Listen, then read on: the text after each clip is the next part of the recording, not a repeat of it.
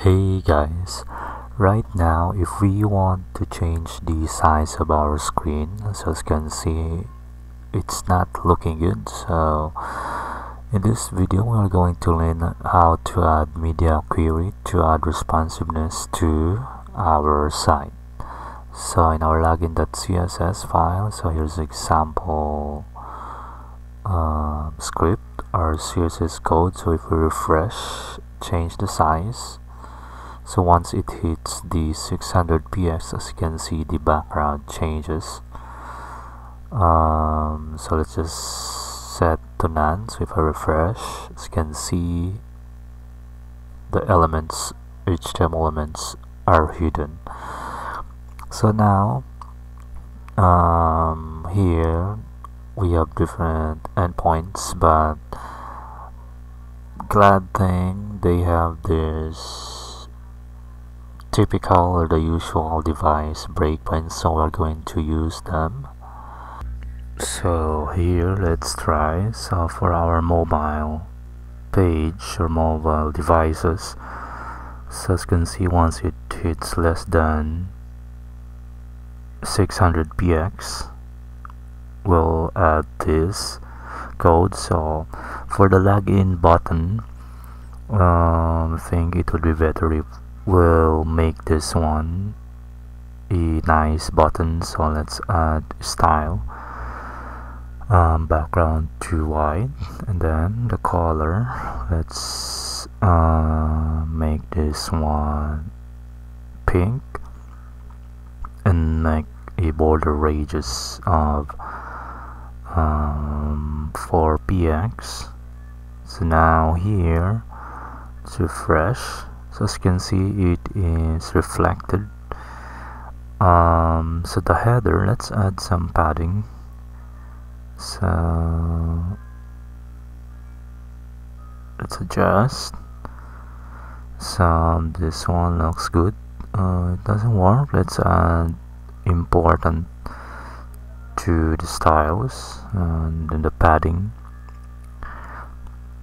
Now as you can see, other buttons are using the CSS, so let's add a class to that login button, and as you can see it's now looking good. So let's add more margin, top and bottom. So now next is let's style this banner. So first thing we need to do here is let's add or adjust the padding. So let's use 10px, and then the left and right, let's use 35px. So let's use that one, and then in our style sheet let's add that style. So let's see, so as you can see, padding works great. It looks good in our banner element. So next thing is the banner icon. So I think here we'll just need to remove this huge margin. So let's try that one. Refresh. So let's see, so as you can see, it's looking good. And then also the height of our banner, let's adjust that one to 69 VH. So as you can see here, it looks good. We change size. So next thing we need to do is this features page or section. So let's adjust the padding, make it smaller, and then so as you can see we have the padding. And then here I think it's a good thing we'll make them 100% so it stays in a one row. So it doesn't work. Let's see. Okay, so I think display block that still doesn't work. So okay, so this one on our homepage features class, we'll remove this. As you can see, it is now set to 100%. So let's see.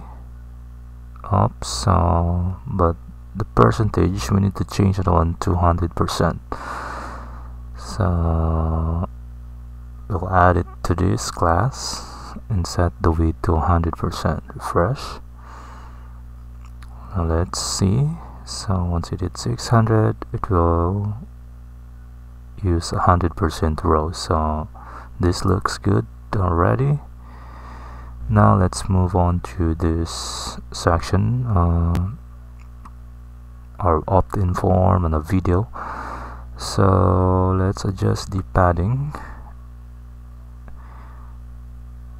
and then let's copy and paste the style to our CSS file. Then next is the video. So suggest more padding to the container. Then here, so we have email form where we put the action or the form. Right now it's using 40%. So I think it would be better if we'll just use 100% or both, maybe, or yeah, so I do px, but it doesn't look good, so I guess we'll just make them 100% so they both stays in one row, or the form in one row and the video in the next row. So here, let's do 100% on that one. Then let's check the container. So here, let's remove this display flex first. So let's update the style.css. Use a black. Let's refresh. Then here, oops, as you can see, it's now another row. So here, let's set the width to 100% and the margin tab to 15px. So this is for the video.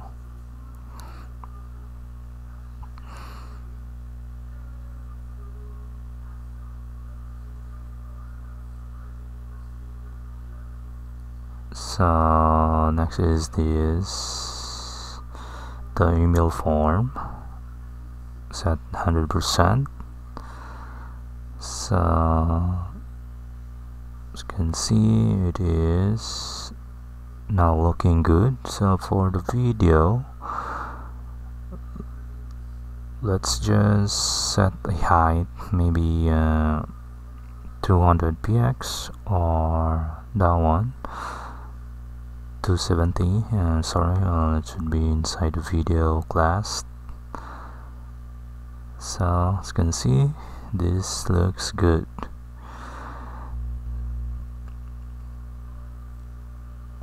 So next is this one. So here on the socials, I think we'll just update the width of this href or the icons 40%, I mean 40px.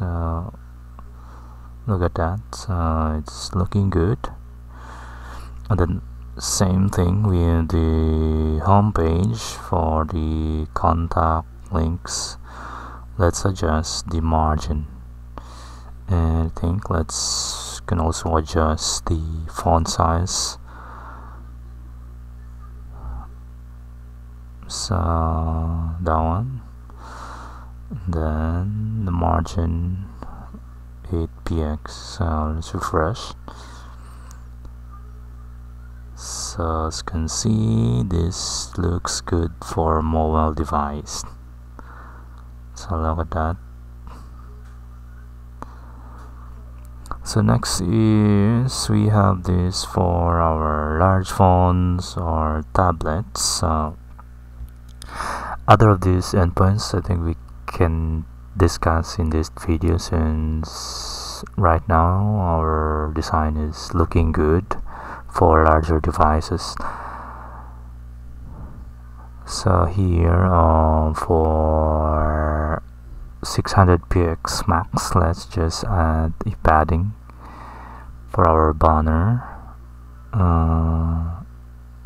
So let's add that one to our style sheet. Now looks good. So this one, the notified, need to add the padding. So the features, it's already looking good, so we don't need to update that one. Let's see. So other sections looks good already, so we don't need to update. So as you can see here, this is now looking good. One more thing to make this work is we'll add this to our head tag, and then let's try. So it is now working on small devices.